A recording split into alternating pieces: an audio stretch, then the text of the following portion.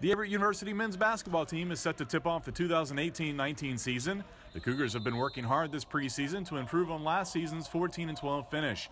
After graduating several key seniors, including the Conference Player of the Year, Averett head coach David Doino says the Cougars are still learning new roles and developing as players entering the November 8th season opener.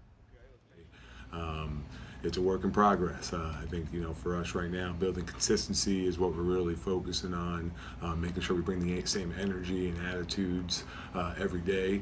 But the team's working. We got guys in new roles, new leaders on the team, so we got to be patient. We got to understand that every day is a new opportunity, and we got to take advantage of those opportunities. I think there's potential there that we're nowhere near. That's the exciting part. The tough part is being mentally tough enough to approach it the same way for our guys with the same intensity and focus level that we need. So on those days where we are extremely focused and we're where we need to be from an intensity standpoint, you see glimpses of where this scheme could build and become, but we're nowhere near that. Senior TJ McAllister, who is one of the upperclassmen stepping into more of a leadership role this season, believes the Cougars' team chemistry will help the team succeed on the court. Our team chemistry, we love being around each other on and off the court. We're always laughing and joking and having a good time with each other. So that bringing that team chemistry off the floor is going to make us that much better on the floor. With several new faces and players stepping into different roles this season, redshirt freshman Isaiah Jones says focusing on what the coaches teach will be a big key to Averett finding success early on.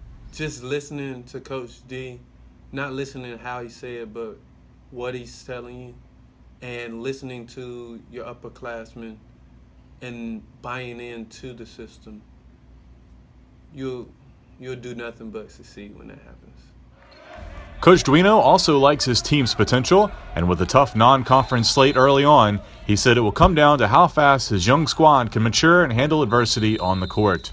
I think we have potential. We got some guys that could do some things on the floor. Can we be mentally tough enough to pull together when things get tough? And that's going to be how we handle that as a group, how our leaders handle that. I think if it always has to come from me, we're not going to reach our potential. McAllister is excited to see how he and his teammates will respond to the challenges. A lot of people are saying that this is our rebuilding year and we lost James Contreras, so it's going to be different for us this year, but I'm really excited to see how we respond. Averett opens the season at home on November 8th against Eastern Mennonite University.